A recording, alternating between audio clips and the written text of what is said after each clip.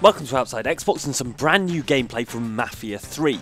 The game's whole thing appears to be defying expectations. It has an unconventional hero, an unconventional setting, and as an open world sandbox, it does things differently from Grand Theft Auto. Here are 5 ways Mafia 3's open world is totally unique.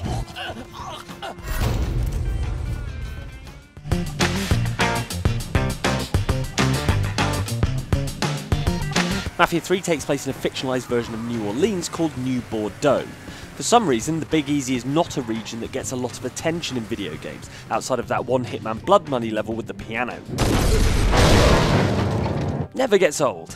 There's obviously the bustling French Quarter, which is what most people think of when they think of New Orleans, but there's also a huge bayou to the south of the map. Getting around these areas is going to feel dramatically different from your average GTA clone. We've played a section in the downtown area which is more conventional, but crucially, the criminal rackets you break up in each district will be appropriate to the area. So in downtown that means bureaucracy, corrupt city officials and construction fraud. That's how you end up here in this construction site, deconstructing some people's faces. Shit's going down, boy.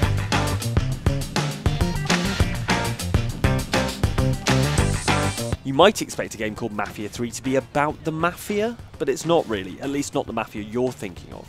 Previous games in the series focused on the romanticised Italian mob, but Mafia 3 is about taking that Italian mob apart in the city of New Bordeaux.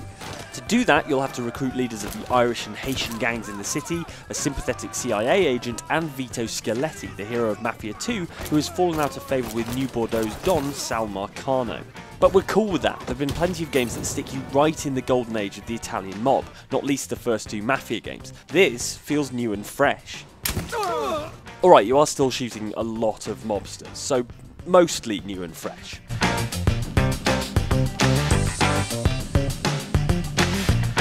When I say politics, I don't mean a bunch of grey men in suits having a competition to see who can talk over the other the loudest, so don't worry. Okay, here's the thing, Congressman.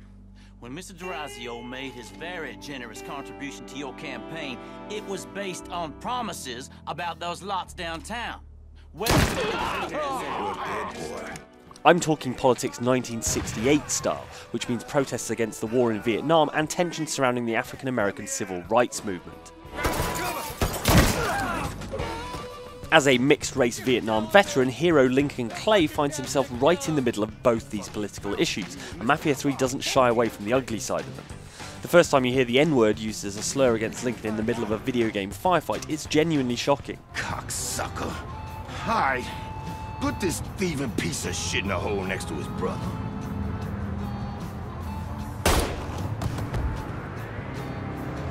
And as a reward for successfully sitting through this bit about politics, here's a man getting shot in the butt with a sniper rifle. Yeah, she gave me a heads up. You, buddy. Consider it done. Give the people what they want, that's what I always say, which coincidentally is why I'm not a politician.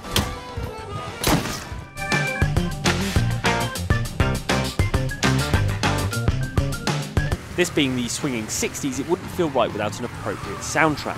Mafia 3 is stuffed with classic tracks from the Beach Boys, Aretha Franklin, the Rolling Stones and Creedence Clearwater Revival. We can't actually play you any of them because this is YouTube, but the good news is there's also this awesome blues-inspired dynamic soundtrack that ramps up in intensity as the action heats up.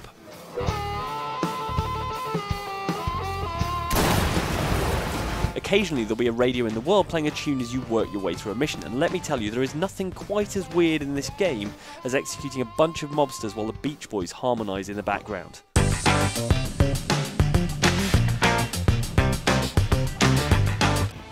One of Mafia 3's priorities is offering you freedom of choice, we're told.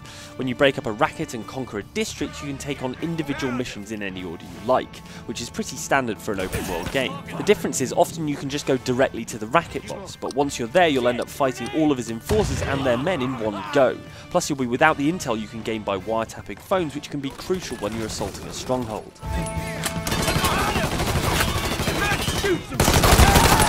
The other twist is that once you've claimed a racket or district, you have to sit down and dish it out to one of your own 3 underbosses. Vito from the second game, an Irish mobster called Burke, and a Haitian gang leader called Cassandra. You're not going to be able to keep all of them happy, and your storyline will change depending on which of the underbosses are grumpy with you. Still, this is Mafia, and as this creepy mob lieutenant demonstrates, there are ways of dealing with people who step out of line. You know how many of my men he killed? Yes.